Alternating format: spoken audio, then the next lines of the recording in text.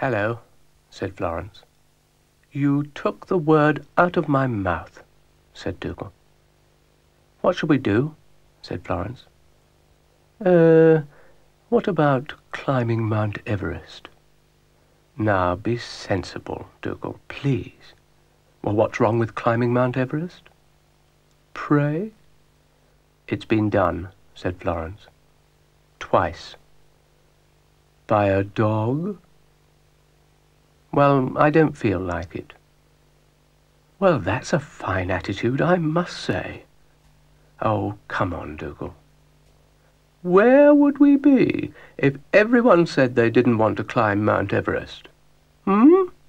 Moping about in the foothills of life. Don't go on, Dougal. I shall go on as much as I like." "Oh, look! I'm not at all sure I want to," said Dougal. "It's a banana," said Florence. "Call me Frank," said the banana. They considered this. "I think," said Dougal heavily, "it's going to be one of those days." Florence met a pear. "And what's all this?" said Dougal. "I'm a pear," said the pear. "Then why is there only one of you?" said Dougal. "You know," said Florence, "I've never seen talking fruit before. Not ever." "You're not the only one," said Dougal. A lemon appeared. Have you seen my friends?" it asked. "And what's your name, then?" said Dougal. "Ron." "Ron?" said Florence. "But you can call me Mabel," said the lemon, laughing. "I'm getting very confused," said Florence. "You're not the only one," said Dougal. "I've heard of fruit salad, but this is ridiculous." Frank. They decided to find out where all the fruit had come from, and they wondered if Dylan knew. Dylan was asleep. "Does he know?" said Florence. "He wouldn't know if his ears were on fire," said Dougal. What a day!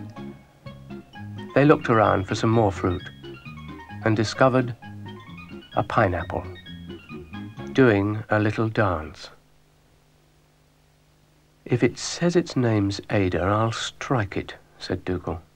"How did you know?" said the pineapple.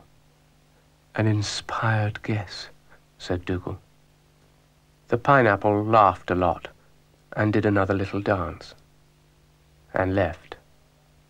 "She's a card, our Ada," said the banana. "You know, I don't think I can stand it," said Dougal. "Please tell me it's not happening." But it was. "An apple," said Florence. "I'm not an apple. I'm a quince." "A quince?" said Dougal. "Yes," said the quince. "But I'm in disguise." "If you'll excuse me," said Dougal, "I think I'll slip away."